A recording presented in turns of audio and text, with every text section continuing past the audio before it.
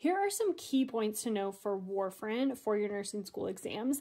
Warfarin is also called Coumadin, and here are some key things to watch for. You'll watch for signs of active bleeding, and this is because warfarin is going to try to prevent blood clots. So it's going to inhibit those clotting factors, and so it's going to prevent blood clots from forming, and so we want to watch for signs of active bleeding.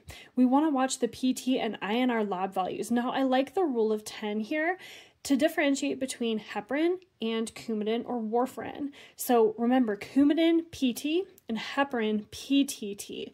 So they both have 10 letters when you put them together. So Coumadin PT, so you want to check the PT level for Coumadin, also known as warfarin. And then we want to watch that vitamin K. Make sure that you remember that the antidote to warfarin or Coumadin is vitamin K. Vitamin K is the antidote to warfarin. That is a key NCLEX point to know. You will likely be tested on that one. If you're struggling with pharmacology in nursing school, be sure to check out the pharmacology study system inside the Nursing SOS shop.